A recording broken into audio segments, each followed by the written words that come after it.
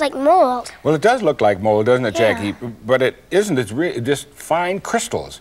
Really? Yeah, made with a formula that's relatively simple that you should be able to put together yourself. Okay. And you put it in a dish and then put absorbent things on the top. Yeah, like... Yeah, well, come in. Yeah. Look around over here and you'll see one that I think you can recognize immediately. Yeah, see what that is? that sponge. Yes. You cut it, put the formula down below, stick the sponge in the top, and then what happens, the water goes up this absorbent material, like the sponge.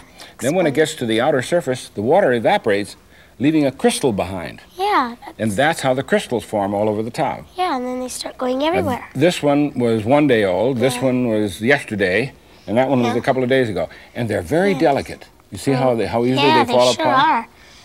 So if you're going to grow them, you ought to grow them It's where you like want to keep snow. them, so you don't have to move them. Yeah.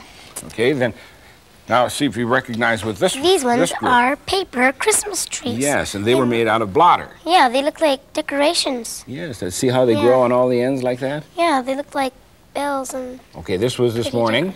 This was yesterday. And that was about 3 days. Oh, yeah, this one looks like sort of icing, frosting. Good enough to eat. Yeah, looks pretty good. Then that's blotter paper, and so is this.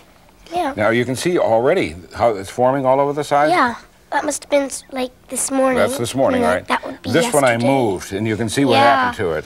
Oh, It that's really pretty, gets though. broken up. Yeah. But this one is pretty good. Yeah, that's it's neat. Now remember, I told you that you could make these at home. Yeah. And I'd like to give you the formula. Do you have a piece of paper and pencil? No, not exactly. Well, I kind of thought maybe you wouldn't, so I have one prepared.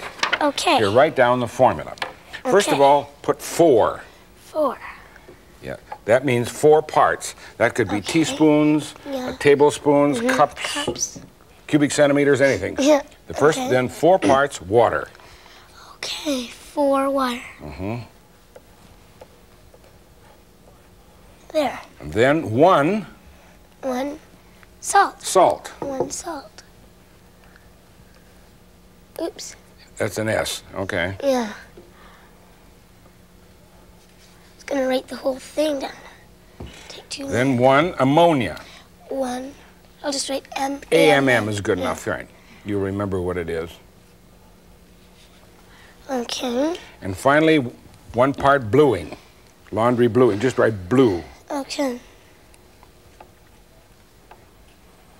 There. Okay, so you mix all those together in the water and then pour it in a dish. So what's the formula? 4 part water, 1 part salt, 1 part ammonia, and 1 part bluing. Right. Mix them all together, put them in a dish of some kind, and then put something that's absorbent on the top. And in just a few days, you'll have a crystal garden. Neat.